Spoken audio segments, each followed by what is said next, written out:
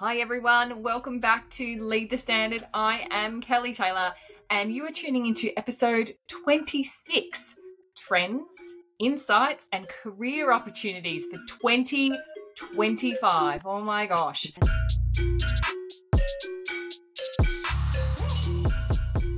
I am here as always with the very insightful Jackie. How are you doing today, Jackie?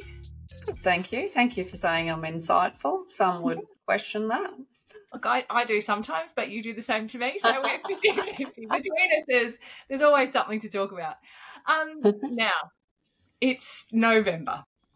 I know you and I are definitely feeling that end of year rush and that bit of a, but it is time to start getting ready and thinking ahead to 2025.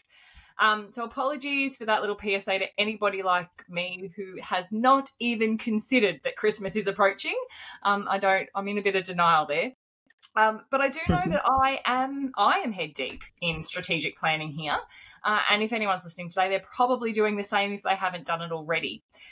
But this episode is going to be packed with some really big changes and opportunities on the horizon. I said last week I was excited, and I think that was a little bit of an understatement. Things emerging in tech, in auditing, in training, sustainability, major revisions in a few ISO standards, and obviously that strong push towards ethical business practices. But we're not just going to be talking about predictions today. We're talking about what could shape your next career move. The tech you'll need to master, how to position yourself for success in that fast-changing space. So really excited. So Jackie, let's just jump in and have a look at how 2025 might just be the year that our listeners redefine their ISO careers. Jackie, what are you most excited about trends for 2025 and what surprises it has in store? Well, I'm going to say it generically. I like change. I know it's weird, but I get excited by change and new things. So possibly if I was going to answer that, it's all of it. And that's without giving away I think there's 4 key areas that we're talking about with the 2025 trends. But I think change and being ahead, sort of, showing that innovative side, being the first. And I suppose I reflected on this when I wrote the original newsletter around the 2025 trends. And by the way, there is a webinar coming up on the 15th of January, which Kelly will put in the notes that you can register for, where I'll go into these trends a bit more. And you can come along and ask questions, of course, because, this is really exciting because it's change. It's being able to be at the forefront of things and be that thought leader and get out in the front of it, embracing it. And when I look back, it's really something that I've always done, weirdly enough. I actually didn't realise it, to be honest. Really it started, with me starting, getting rid of my salary job and going, you know what, I'm going to do something different. And initially, I did auditing, consulting and training. And I know with the training, it was a huge change because it was in the classroom then. But something that comes with change is that fear, isn't it? And I do remember feeling physically sick before my first training. It was my first classroom. I was the same. Cool. Yeah, and even though I know that I practiced. Now I don't practice because I've done it for so long. I just come up with it as I go. But, and it's actually a really good point. When anything's new, it does take time and it's really hard to get your head around. I've been talking about writing a book for years. I actually started this week. Oh, my God, geez.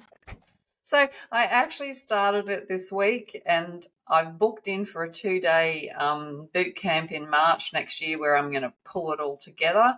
And then, so hopefully around this time next year, it will be ready to purchase. But it's hard because it's new. I had to learn new ways of doing things. And it's once you get started, then you start to get comfortable. So that's what I mean with change. Like, you can, as long as you're excited by that change, obviously, you know, and if you have some degree of control over it, obviously.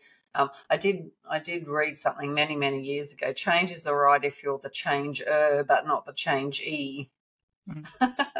So I suppose it's got to do with that control. Something else I thought of that, you know, we've embraced with something new is actually the evolution, the release of Auditor Training Online. Like, Auditor Training Online was the first exemplar global training provider to launch fully online learning. Fully online. We were the first ones to figure out how to do it.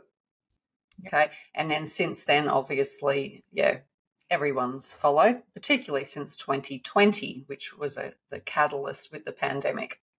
But we were already fully online.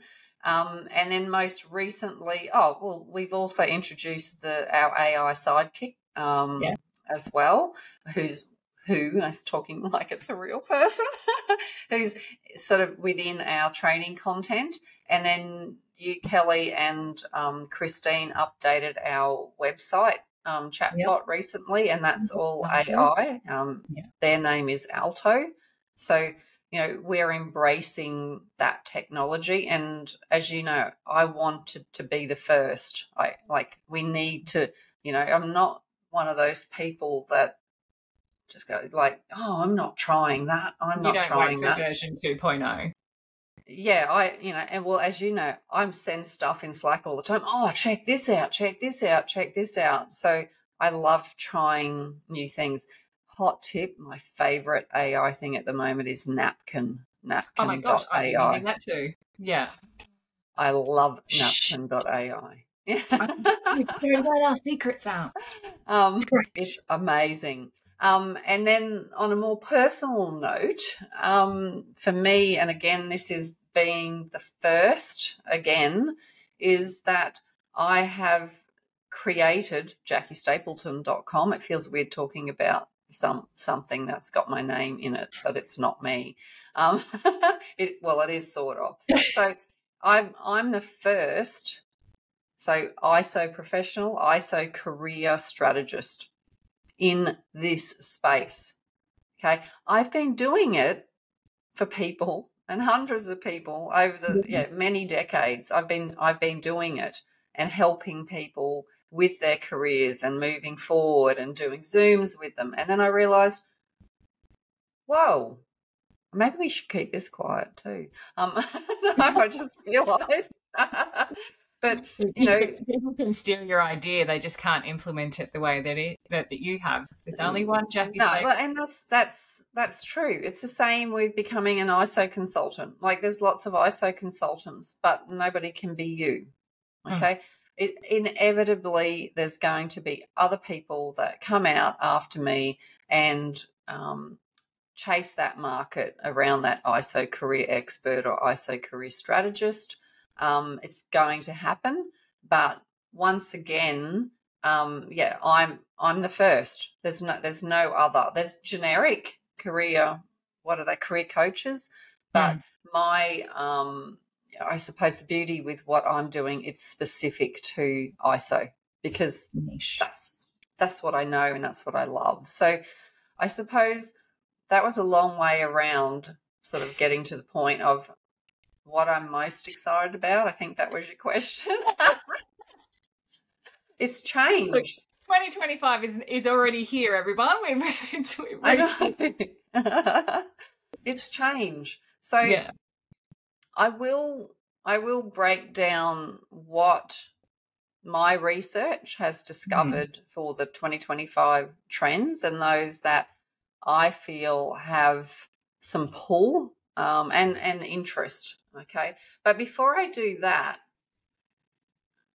I want to share, I suppose, why this is important and why this is important for us as people that work in this ISO industry. You know, you and I are both driven by it and influenced by it.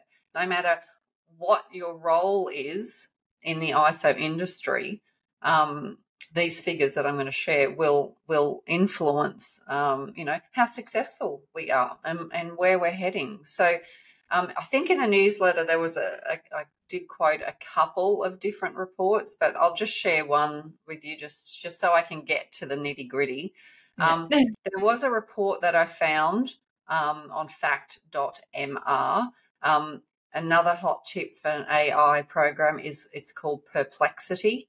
And Perplexity is all about getting you these analytics and statistics, and it goes out to the websites, the pages, and it includes the reference, so you can you double check where they're getting it from. So I love Perplexity, and it's good at collating a lot of stuff together as well, because obviously some I suppose stats aren't just in one report, it's in many. So then it pulls it all together, and you can create in napkin.ai your own little infographic. But it could actually have come from 5, 6, 7 sources. So Perplexity is a really good tool as well, just as an aside.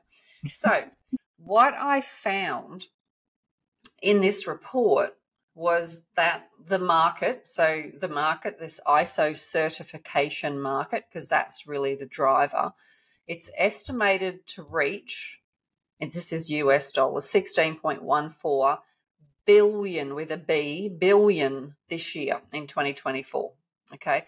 But they're saying by 2034, so in another 10 years, they're expecting it to climb to, again, US dollars, bit over $66 billion. So it's still growing.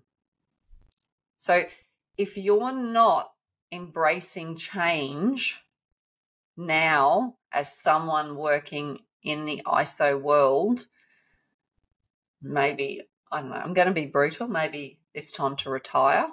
And look, that's something you might consider. I'm going to consider it in a few years. But also, the other thing to consider is, oh, crap, I need to get onto this stuff and really see, how I can embrace it and how it's going to influence what I do and how I can influence it within the role that I have in this ISO industry.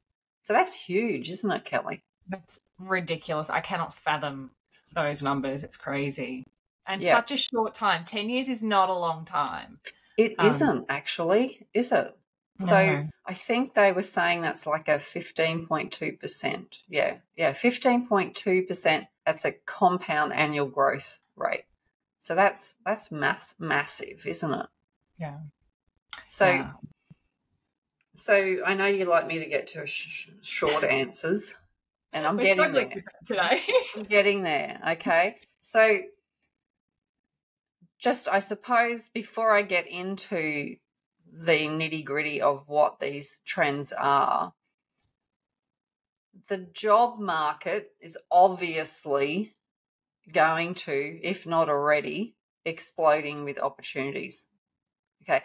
Driven by those massive numbers I shared with growth in the industry, driven by these changes that I'm going to share with you for the 2025 trends. So taking that into consideration, companies, businesses need people, experts who can take on ethics, social responsibility. I'm giving you some hints now.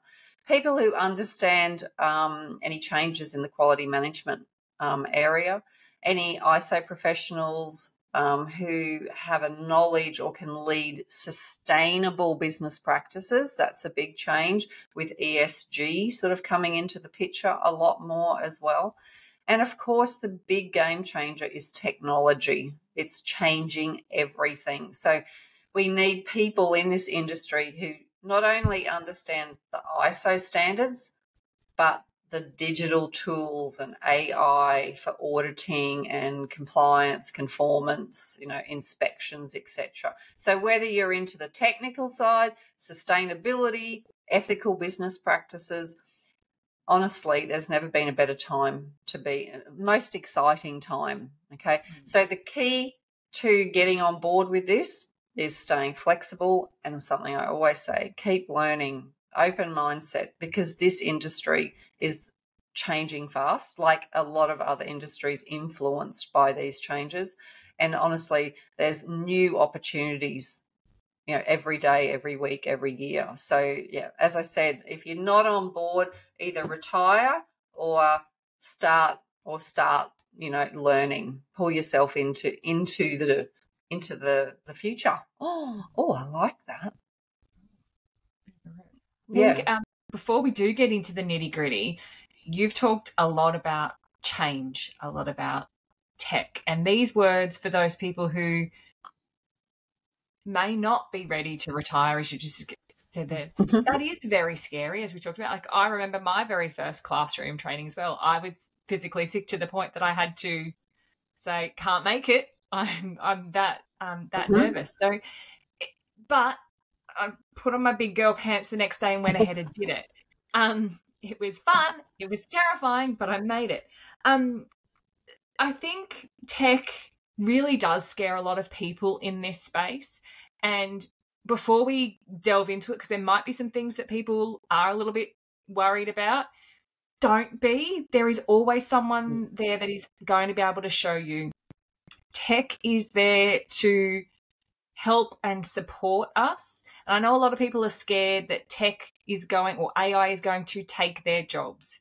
AI is a tool to help you do your job better. It's not there to replace you. There is always going to be the need for a human intervention, cross-check, etc.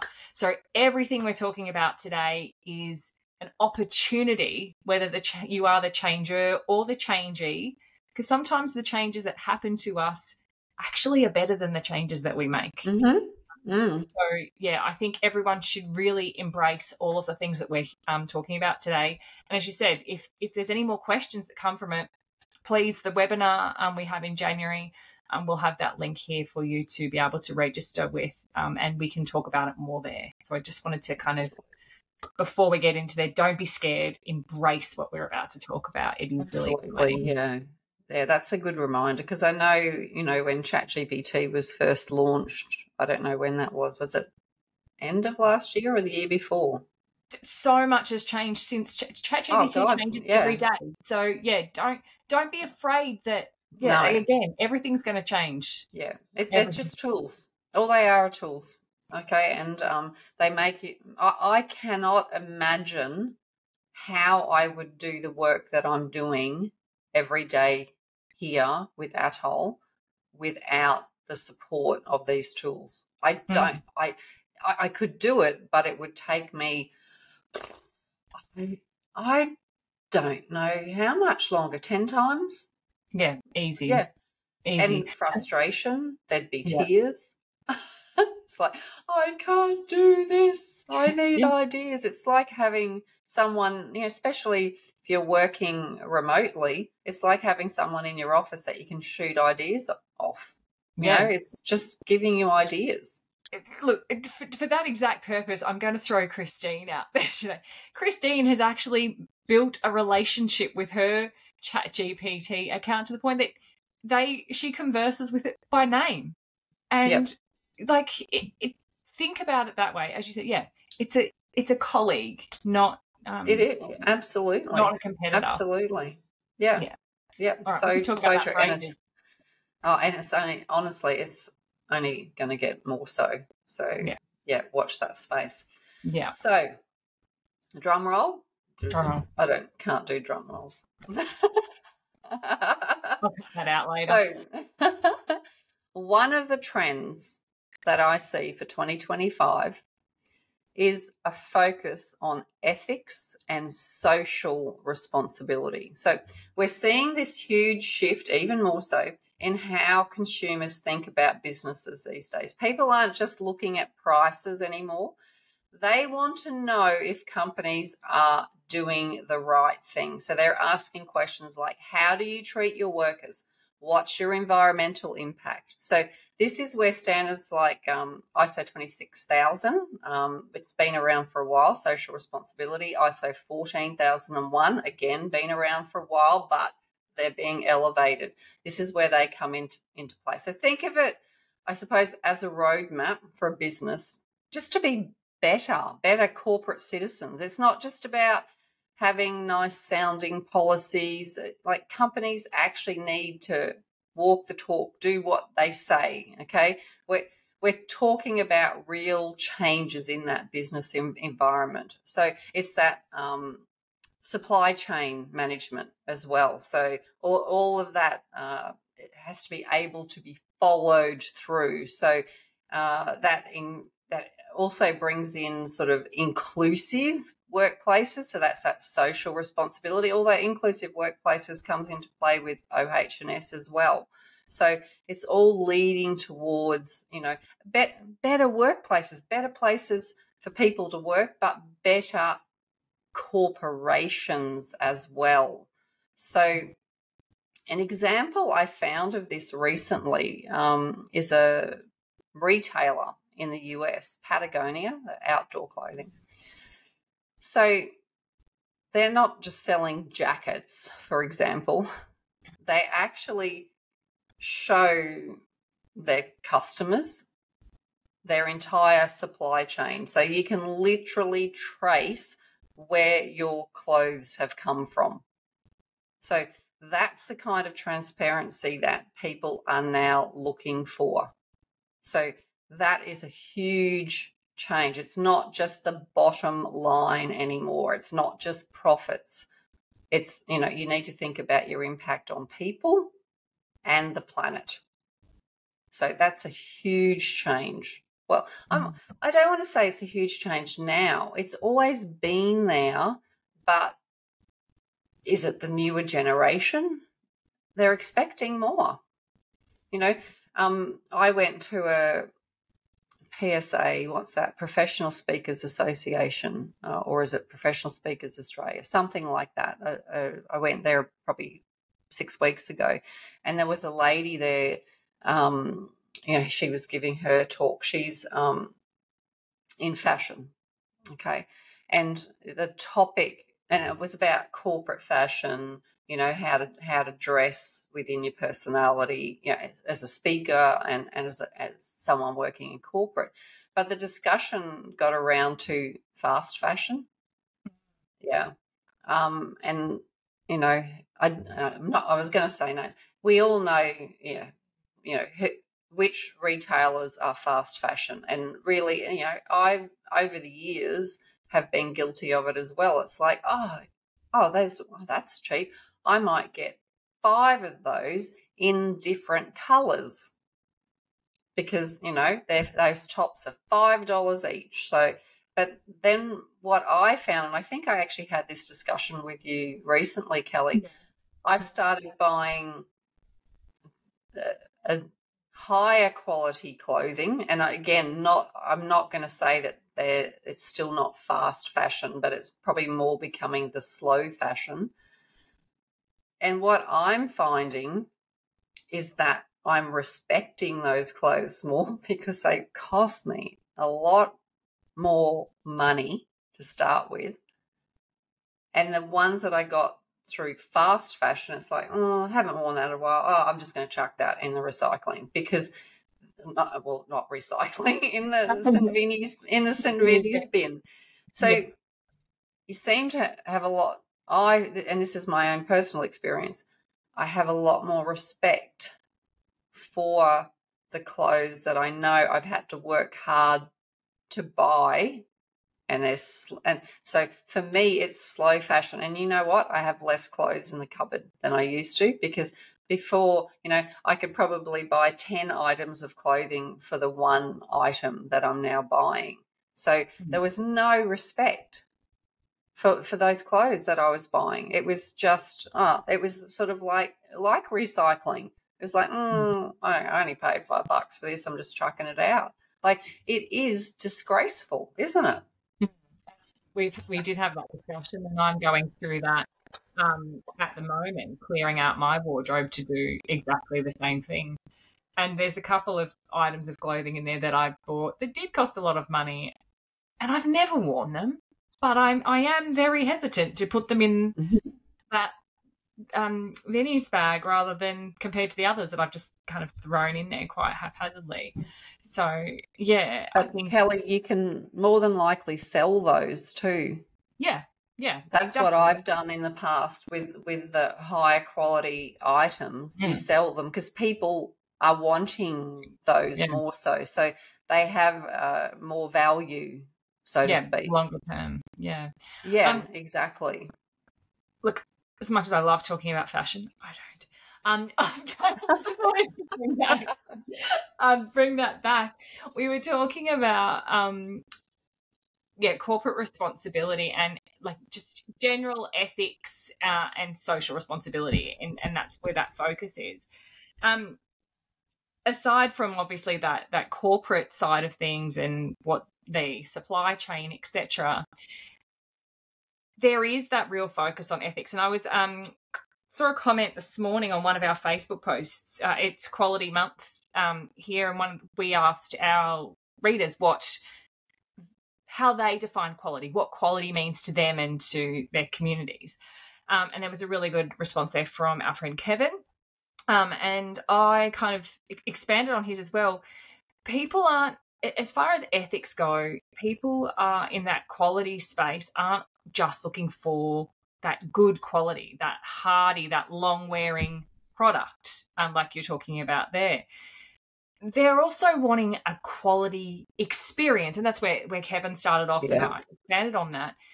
But they're wanting to know that if their experience isn't to that quality or that standard of their expectation, that your organization, corporation, business, you as a supplier are going to stand up and be socially responsible, help them, support them, improve, give them that experience, own your mistake, own your poor service, acknowledge that and fix that and show those people that actually, we didn't do the right thing. We'll own that, we'll fix that, and this is how we're going to do it. So it isn't just on that supply chain side of thing. It is about the ethics and the responsibilities you have to your consumers, customers, etc. as well. People really have that expectation.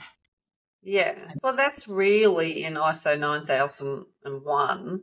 And it's embedded in your everyday, or should be. It should be. And what you're saying reminds me that it's about enhancing. Correct. Your and that's the word that the standard uses. But and as you're saying, how many people actually go that extra mile? Like going that extra mile is one of our values at ATOL. Is go the extra mile, do something that is not expected. And that's the thing, is that yes, it's been written into a standard that as a business certified to 9001, you should be doing this. This is the requirement of being certified to this standard. And people have kind of been a bit, I want good service. But now that, as you said, that expectation from the consumer around actually doing that, even outside of that 9001 space, there is that higher expectation across the board around ethics and social responsibility and everything that means. Yeah, exactly. So that was, you actually just wrapped that up. It's around, ethics and social responsibility is the first focus area for 2025 that I think you'll start to see even more change, or requirements around might be a better word. So, really understand, and look, 26,000 is really quite an interesting standard, aren't they all? But, it's something that you could purchase, read, and see how, and just like you have, Kelly, how it can align into maybe a more common or popular standard like 9001. Like, they all follow the same high level structure. So there's my hot tip. Possibly, I'll write it up as like an observation. It may be beneficial if you familiarize yourself with ISO 26000, that social responsibility, and see how you can align it to 9001. 14,001 obviously as the environmental standard, and I'm just assuming that maybe more people might be familiar with that. Because it is a standard that businesses do get certified against. And obviously it's a common one to integrate. But that could possibly be the action you could take for that.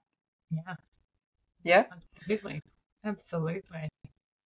So that's a good segue to the second one. Yes. This one is exciting and scary for me. Well, and look, I'm hesitant to back it up, but anyway, I've put it here because I thought it was interesting. So something else to be aware of in 2025, ready, drum roll, is the revision of ISO 9001. I said it. So the way businesses are going to handle quality management is supposedly getting an upgrade. Okay, so I'm heavy on that word supposedly. Now, I can't guarantee anything because these things do tend to change.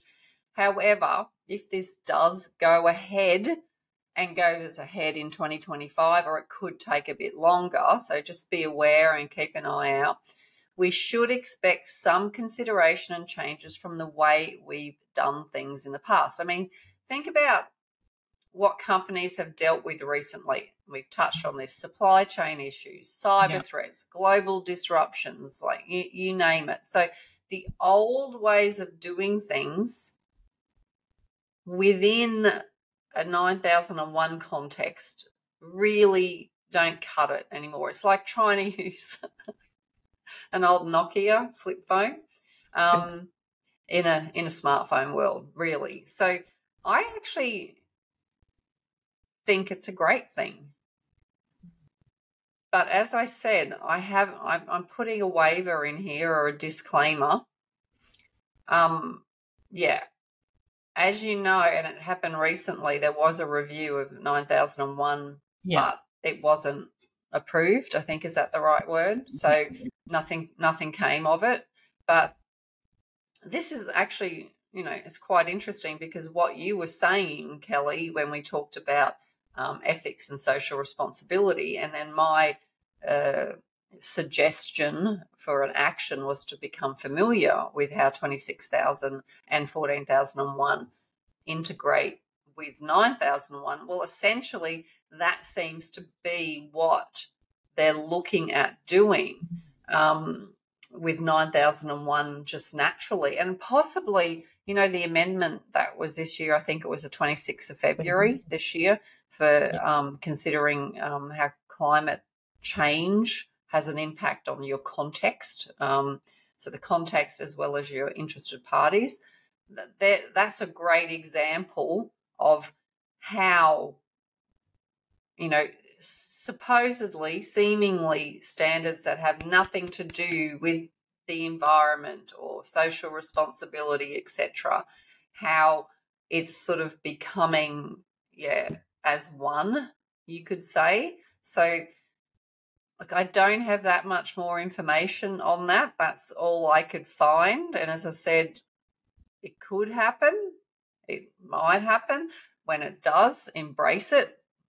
Just like when, as I said, the amendments this year came in for climate change. I know I did a couple of posts on socials. I was confused at the time. I had an opinion, but I also went in open-minded about it. And that's, as professionals working in the industry, yes, we can see improvements.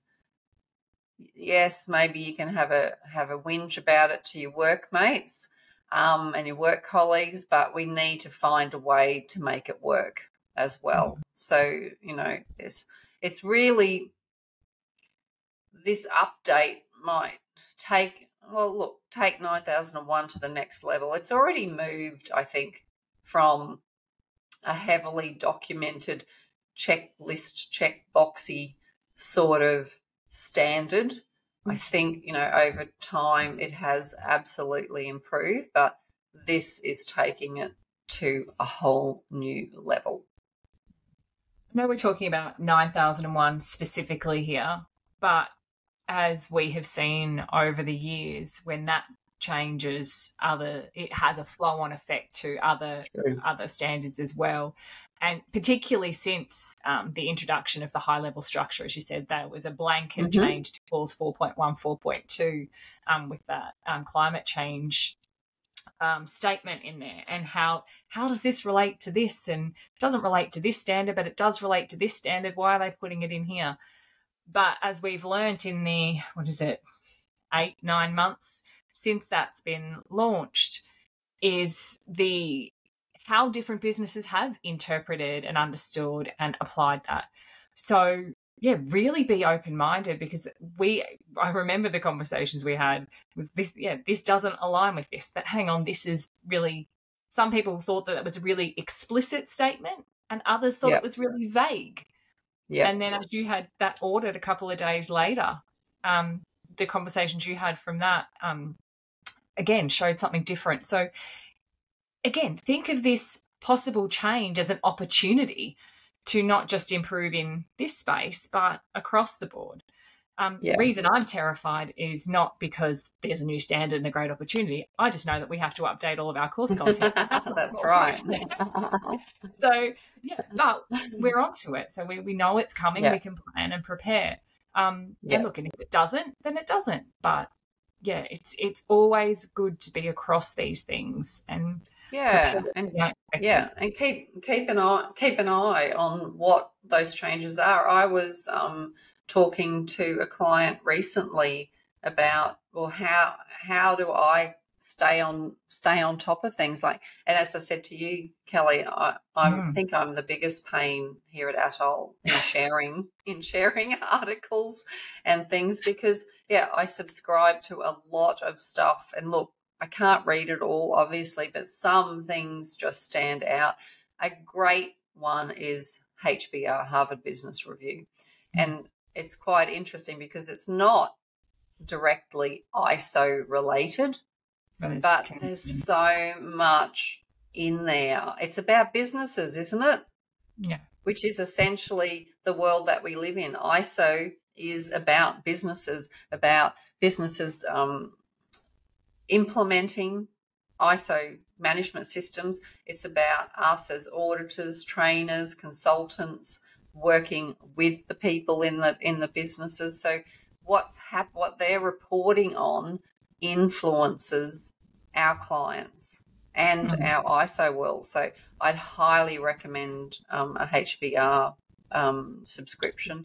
And of course, I'm a member of ASQ, the American Society for Quality, and AOQ, so that's the Australian Organisation for Quality. So that's very specific, but there's still great information that comes through. Oh, and Exemplar Global, put out good stuff. We're talking in the ISO world. If you are not subscribed to the ISO updates and you're in the ISO world, it's your first mistake. That's the only way I knew that there was a change to the standards on the 26th of February this year. Yeah. It was a Monday morning, and I opened my email and went, what? I didn't know this was coming. But even then, we had to dig through, and we had to dig through each individual standard that we offer to find that, hey, they've told us about 9001, but they actually changed all of them. So, I think it depended on what you were subscribed to. I've got the blanket subscription, and I found the same thing, because for the same reason you subscribe to the HBR is, we specialise in four particular standards, adding 2 more very soon. But exactly what we were saying earlier about that integration between the others and how this standard impacts that standard and the families, like we might not train to every single one of them, but it is really interesting to see how everything does integrate together. So, if you're in the ISO space and you are not subscribed to the ISO updates, get onto it really quick. Yeah, because it's an interesting point, because really they don't change very often. No. But you need to stay on top of it. Yeah, but absolutely. But even, again, for that open-minded perspective, reading articles about how other organisations have implemented or actioned things, it's I can't recommend that one enough.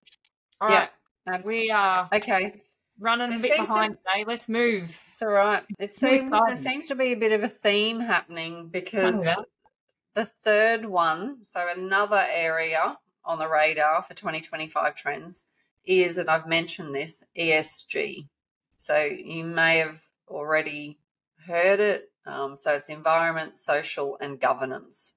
Okay, so the world of ESG, and look, you can pull in 14,001 here, but this is really a topic, specifically ESG, that's heating up. And I mean that figuratively and literally. We're seeing this massive push towards sustainability and environmental responsibility. That's completely changing how businesses operate.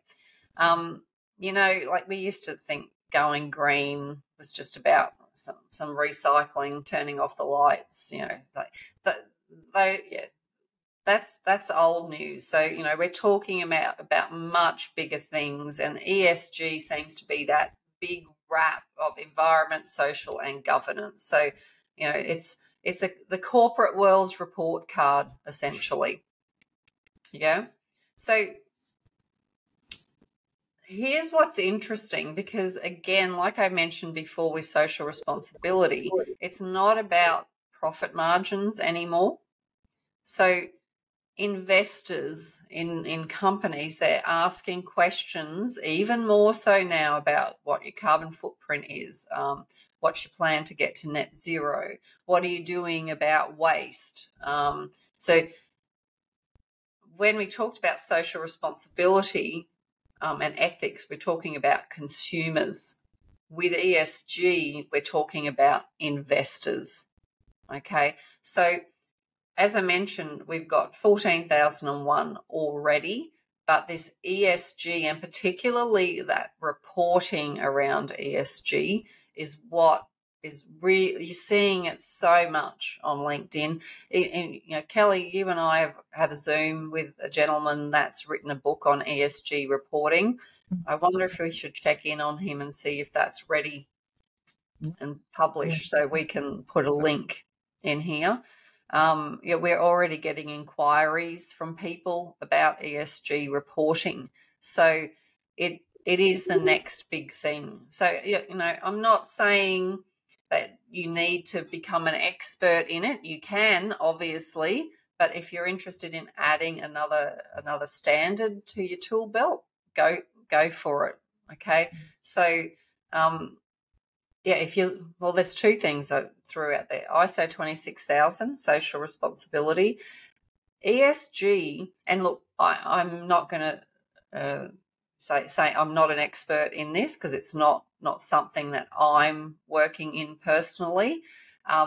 My great interest in it at the moment, and has been this year, is that there's no ISO standard currently around this. That's the first thing I went looking for, essentially. I read this amazing article on ESG in the Quality Progress magazine, which comes from the American Society of Quality.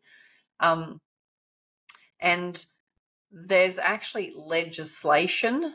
Now, when I read that article, the legislation had come into place in Europe, I think, and that gentleman we spoke to that's written the ESG report, I think he mentioned about it coming into Australia as well, but don't quote me. Yeah, the time it was before Parliament for discussion.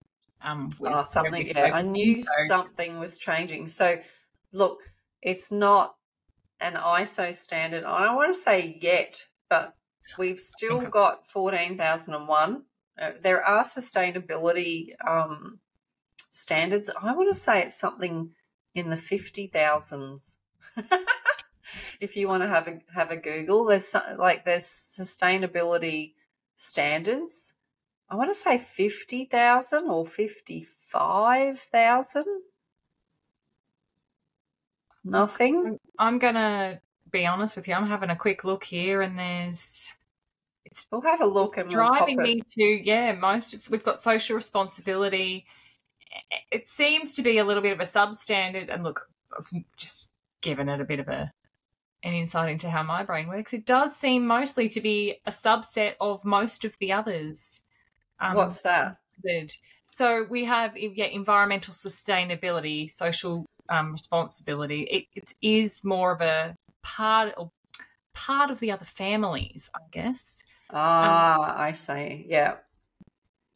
Yeah. Yeah. Sustainable development in communities is a subset of that. Yeah. So, okay. Yeah. Okay, that makes sense. So yeah, and look, that's going to be more common as well. It's sort of like ISO 9000 has the whole 10,000 series where it really breaks down like culture, competency, documentation. So that's the path they've gone up. Yeah. So again, there's a great opening. Do some research into it. I recently went up that path with 9001. That's how I'm familiar with the 10,000 series. It's like, it was like Christmas. I can imagine you opening that too. It was like, oh my God, look at this. It's amazing. So again, really look into that ESG world, and particularly if your background is environmental sustainability, here it is. Here's a great opportunity. So, it's not my background. It's not my, experience area, even though I do audit in 14,001. But if you're already working in this space, this is it, people. Yeah, this ESG, watch this space. This is going to be huge. Yeah. Agreed. So, are you ready for a little bit of a change in? I'm excited. I was already excited with this one. Yeah, because as we called it. Yeah, there sort of has been a common theme so far with the three, and I probably didn't realise it until I started opening my mouth and talking about it. But it's ethics and social responsibility.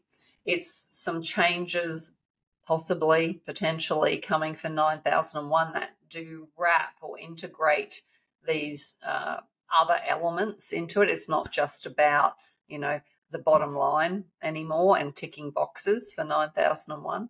And then the third one was around ESG, so environment, social and governance. Okay, that's the whole sustainability space. All right, so, and really you could wrap them up together. There's some consistent context there, even though they're separate things. But honestly, it's about making the world a better place. It's about making businesses better corporate citizens, as I said. Yeah, being a better corporate citizen. Yeah. So it's exciting. It can only be a good thing, yeah? Right. I like moving away from profits and focusing on people. Exactly. And you and I had this discussion recently, and we have goals here of X amount of enrollments, and I actually said to Kelly, it's not our that's value. wrong. It doesn't lie with our values. No, it's wrong.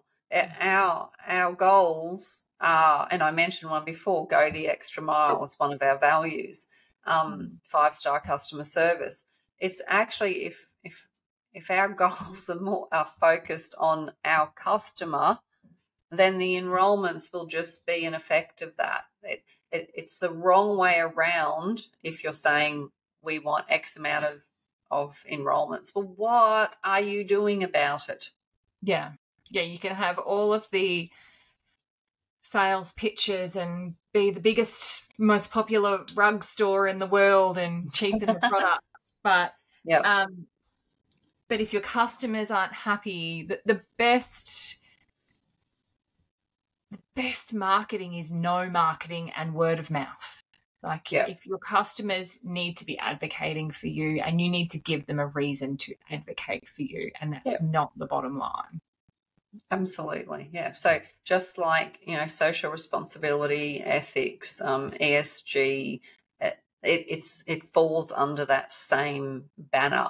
You're doing the right thing as a corporate citizen, you're doing the right thing for your people and socially and the environment. That those influences influence the bottom line, essentially. It comes from that and pushes forward to produce that outcome, not the other way around. Yeah. Okay. So the last one, which is a topic change, and I'm sure you've all been wondering where the heck this one's been. So in 2025, guess what?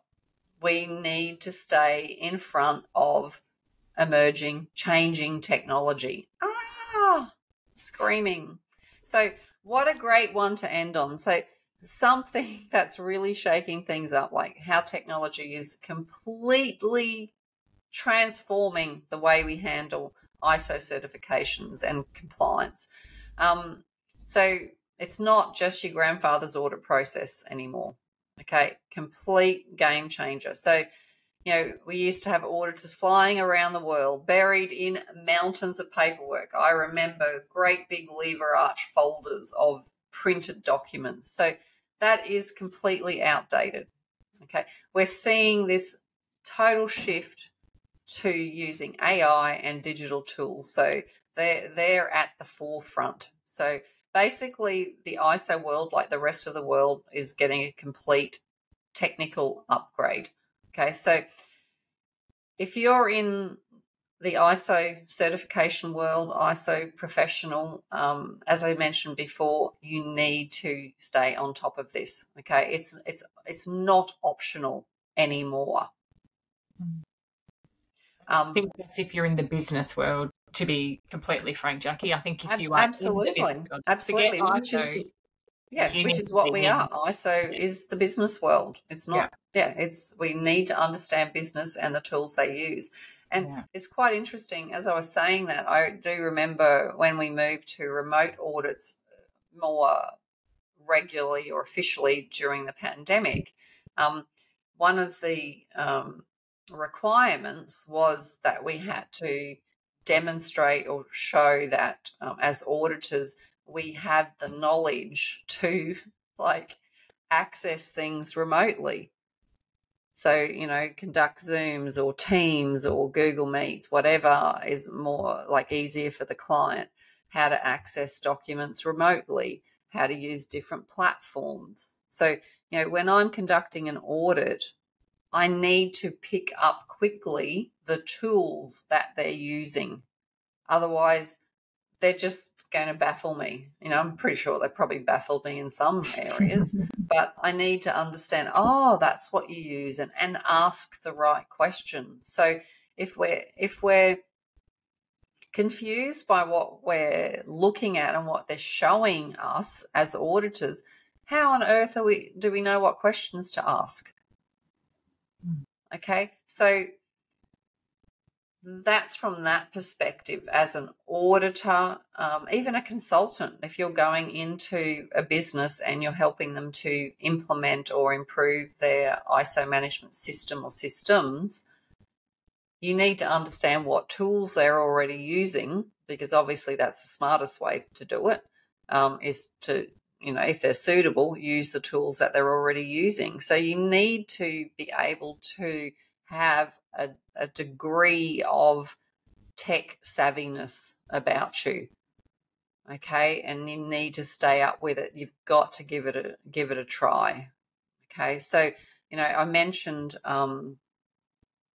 remote audits before, and I do even say this when we do our virtual training. As you know, we've had this remote audit section in our training for decades. And it used to be this big, imagine doing it like this.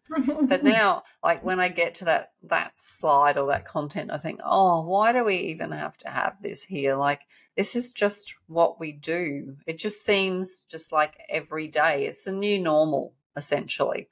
So, and look, we've got better tools to do it now. But, honestly, all of these tools just makes what we do more efficient, smarter, faster, possibly more thorough. But as you said before, Kelly, we still need that human aspect to double check as well. Like AI can pick up different patterns or potential issues.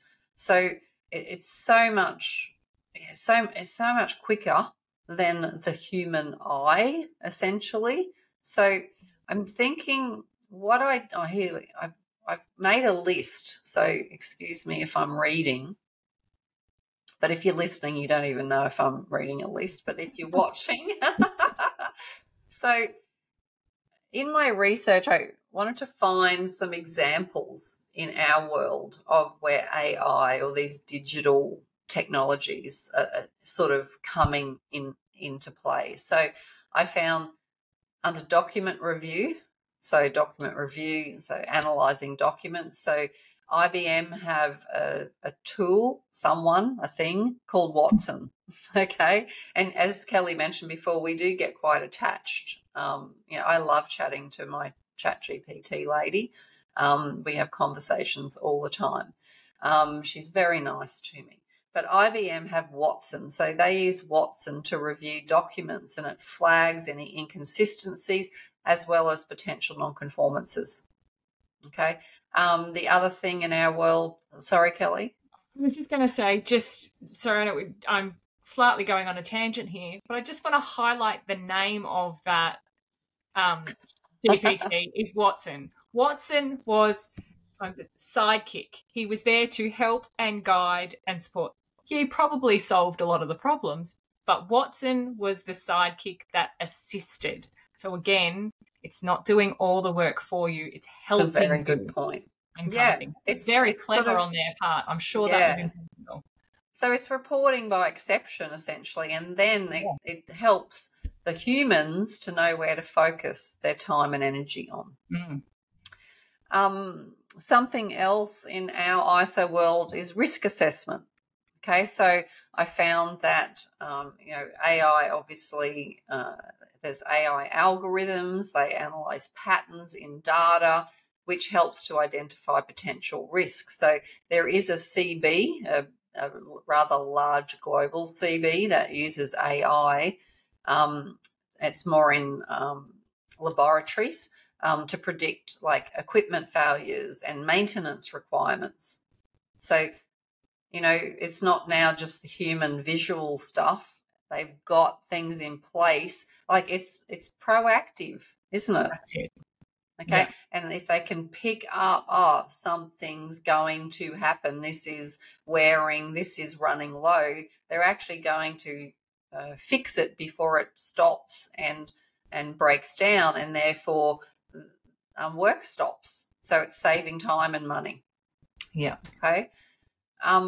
Something else I thought of was, what are remote auditing tools now? Are they any different to, what I've used even as recent as this year with Zoom on a phone or a tablet? But, there are companies that are using AI for visual inspection. So they're using smart cameras as well as videos, and then they can so the videos do these remote inspections, and so they get the videos back, but the power then is that the videos can then be analyzed, blah blah blah blah blah. That's me analyzing it, and it spits it out and actually reports on any issues it's picked up in that visual inspection. Which I love this tool, because think about that video that we've all seen at some point in time. Watch the people throwing the red balls. watch the people throwing this. Did you see the gorilla through the room? Yeah. No, Yeah. none of us saw the gorilla.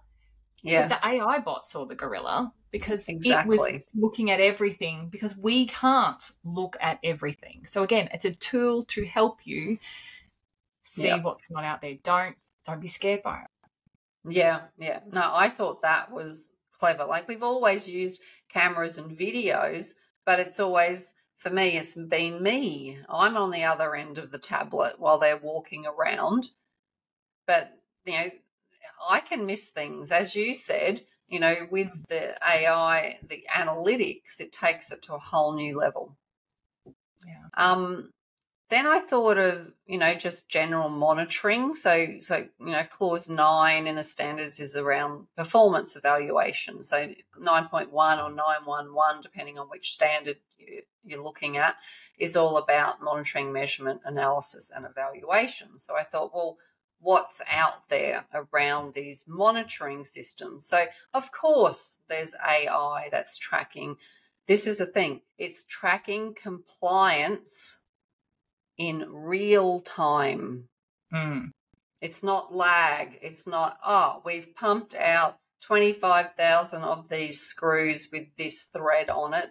Let's do a sample check. It's actually checking in real time as it goes. Okay. So, it measures all of those quality metrics, I suppose you could say. Yeah. The other one was audit planning. Okay, so audit plans, audit programs, audit schedules. So that's big for us. So funny enough, I was playing in something yesterday in Notion, Notion Marketplace. So Notion is sort of like a project management tool, but it's so much more, and it's got these amazing AI capabilities, and you can actually sell your tools that you build in Notion in this Notion Marketplace. So I was having a sticky beak around what was on Notion to do with auditing and 9001. And there's an AI tool on there that this guy has created within Notion that helps him to figure out his audit schedules based on risk and resources. Okay. Which is interesting, because I'm sitting here going, we were the first AI in this. We had our amazing Excel spreadsheet that if we change this, it does that. But AI removes the if we change part. AI does that little bit for us. And yeah. It's just an example of automating that. Absolutely. So takes billionths of a second. Yes. And it's just so cool. I was sitting here going, oh my gosh, that is so clever.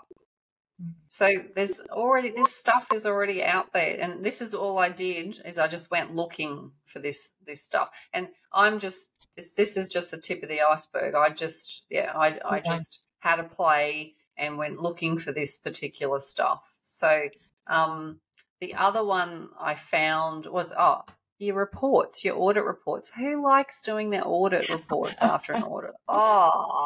You can read their notes after an audit report. Goodness. Yeah, so I make messy notes within my audit report. Wouldn't it be great if I could chuck it into something and it could do my audit report for me? But I did find that there's AI tools. The key word here is assisted writing tools. So they use that natural language processing. So it helps to make it sound normal. And the big thing with audit reports is consistency. It's very difficult to get report consistency even between human auditors. And, for me, I'm a very bullet point audit report person. I've read other audit reports that, they could have written a novel. They were that flamboyant and there needs to be some consistency. So there are tools out there for report generation, and I have no doubt they're just going to get better and better and better. But so they're just a few things that I found recently while I was having a play around. But a big note here, and Kelly stole my thunder on this a bit earlier. A big note here, I just thought I'd drag people through the mud first and then let them know, but you sort of gave it away at the beginning. So the big note here is that all of these tools are here just to assist us as human auditors.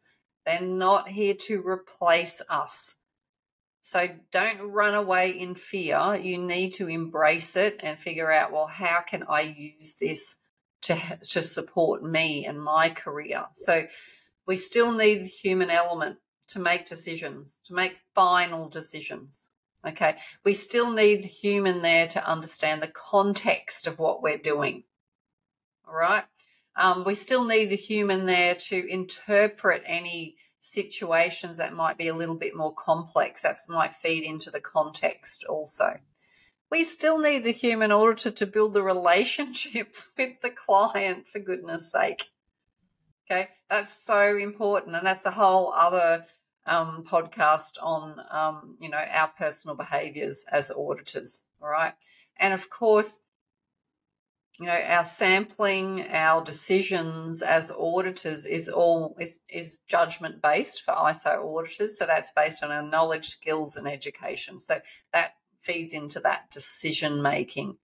But these tools help us to bring everything together, and then we can make these decisions. So please don't forget, as a human auditor, you are still needed. You just need to embrace these tools. I don't think we can highlight that statement enough. Tools, support, look, I don't want to say never, but it is unlikely that an AI bot, whatever its capabilities are or its specialty is, it's not going to be able to understand the nuances of the human interaction relationship. Possibly tone of voice. Look, that's what I use it for. Make me sound nicer today. I'm in a bad mood. But yeah, I can't, and I'm having this discussion with my other half at the moment. He's a little bit apprehensive about this space for all of those reasons, but very quickly seeing the benefits. And as soon as you flip the hype, the hysteria, whatever you want to call it, from the media about AI is going to take your job away, and realize that it is just a tool and it is just to support you, then the opportunities in all of these spaces really are endless for you. So flip the mindset. Look, exactly. And this is just my opinion, but as auditors, you need an open mindset. If you're going in to your clients and you're whinging and moaning and, oh, no, I'm not using that. That's too hard. Oh, what happened to the real people? Just generally, being negative about these technology changes. Businesses don't want an auditor that has that mindset. I'm sorry. They want someone that, as Kelly said, sees the opportunities. They want someone with a positive mindset, because you are there to identify opportunities within their business. Okay. And if you have that closed mindset, you're really cutting yourself off, one, to those technologies, but two, again, it's a personal behavior. All right. And people, as we said, connect with people. So you do need to get on board with it. I'm really sorry. Or apologize. Retire. Set up an AI, a chatbot, to set up all of your finances and get the money rolling in. So you can retire. Oh, hang on, then you need to embrace. Look, no matter which option you choose, you need to embrace AI and technology. Yeah. Certainly. And I know it's a scary thing. I know I might sound like a horrible person for saying some of these things, but that's why I said at the beginning that anything that I've gone through with change, it has been terrifying. And it's taken me time to embrace. And, but here's my question to you, Jackie. have you ever gone through change, positive or negative, that has not in some way or another had a beneficial and positive outcome long term? Not that I can think of off the top of my head. And I do recall even thinking, oh, actually, that's probably something I wasn't expecting. That's a good thing. Yeah. Exactly. Yeah. Even negative change has a positive impact somewhere down the line. Yeah. I'll remind you of that in the future, Kelly. That's okay. I will remind myself. No. Excellent. Okay. Well, I'll do a wrap up and summarise. Yeah, I know. I thought it would go on a bit longer because it's a really good topic, obviously, and make sure you come along to the webinar in January, or if you're watching this after January, look at the recording. I think you can. Yeah. So, what did we cover? Yeah. What are the focus for 2025 trends? It's on ethics and social responsibility, a possible revision of ISO 9001. You can see I'm a bit scared to back that up. Sustainability, ESG, so environment, social and governance, it pulls that environment in, and these emerging technologies. So obviously the whole AI side of things. So as always, before I hand it back to Kelly, your name's Kelly, not Callie, I'd like to close with stay curious and always lead the standard. By staying curious and leading the standard, you'll continually find new opportunities for growth and excellence in your career. And that statement is no better said than on this topic. Yeah, absolutely. What a conversation. We have covered some major trends, career opportunities to keep in mind. And as we head into 2025, I'll try not to twitch, figure out my Christmas shopping, whether it's the rise of ethical business practices, the potential upcoming revisions to 9001 and what that means, the growing role of sustainability and ESG, it is very clear that the ISO world is evolving rapidly. And then, of course, as we said, tech, remote audits, AI-driven assessments, digital tools, changing how we work. All of those things wrap up today's episode of Lead the Standard. Thank you again for joining us. Next week, we'll be back with episode 27, Audit Pass, Culture Lasts. And I will emphasise the S on the end of that, Audit Pass, Culture Lasts. Not last. It's a really interesting headline. It is all about how building a strong culture creates lasting impact beyond compliance. And again, another conversation that I am really looking forward to. So thank you everyone for joining us today. Keep leading the standard. And remember, 2025 is just around the corner.